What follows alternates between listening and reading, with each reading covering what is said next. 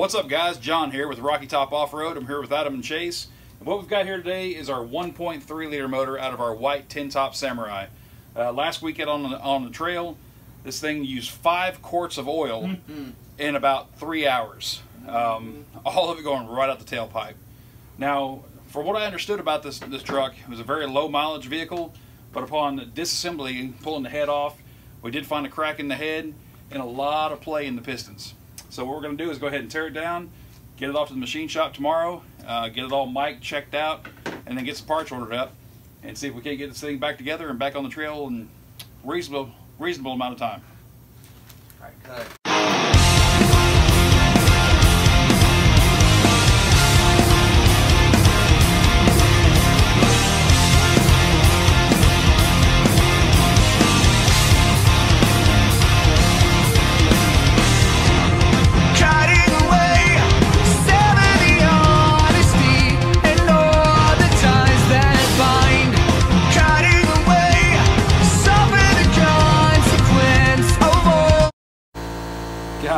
Guys, your water pump is not supposed to have engine oil in it.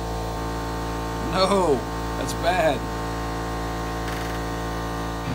Cutting away, suffer the consequence of all the times I lied to you. Follow the hollow when you feel like you're all alone. You're so disconnected.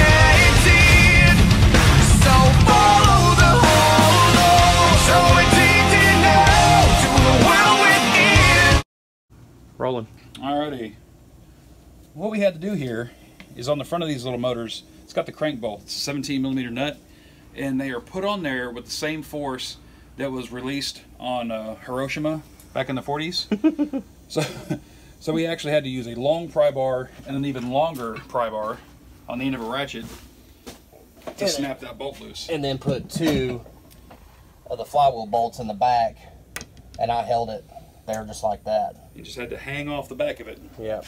So sometimes you got to improvise. It's amazing how tight those little bolts are on these engines. So what I'm doing right now is removing the oil pump housing. That's going to be from here all the way around to here.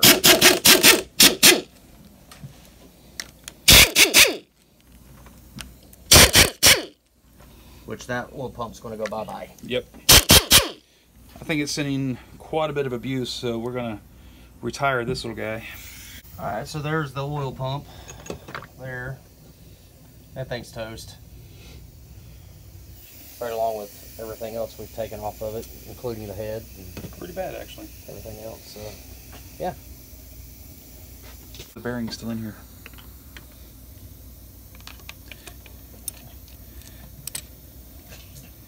Oh yeah.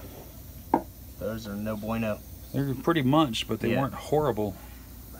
They're not flattened out or anything, but... No. Did we see which way the... I stamped it. Okay. See, I put a, well, partial 1 on there. Alright guys, we got the crank. We're ready to pull out. Thrust bearing right here. And surprisingly, it does not look that bad. Get the thrust bearings out of it.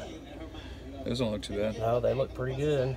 So there was definitely no crank walk. Of course, I think ultimately what we're going to find here is the problem is needs to be rebuilt. It's going to be the cylinder head's going to be the main culprit, but we don't know any history of this motor, and this is going to be a long-term driver, so we might as well go ahead and just rebuild the whole spanking thing and go through it. Polish crank, the whole 9. Crank looks good. It really does. I mean, the journal's going to be polished. Yeah. Other than that, it's not too horrible. So, all right, guys. And all the main bearings look pretty darn good. Yeah. There it is, 1 torn down 1.3 liter. Headed off to the machine shop tomorrow. Hopefully we'll get it back by next week, and we'll video putting this thing back together. Yeah, have it trail worthy again. So until next time, keep the shiny side up. Keep the shiny side up, and tune in again to Rocky Top Off-Road. Got my truck nuts swinging, diesel fuel filled up, Copenhagen in a can, black coffee in a cup, 6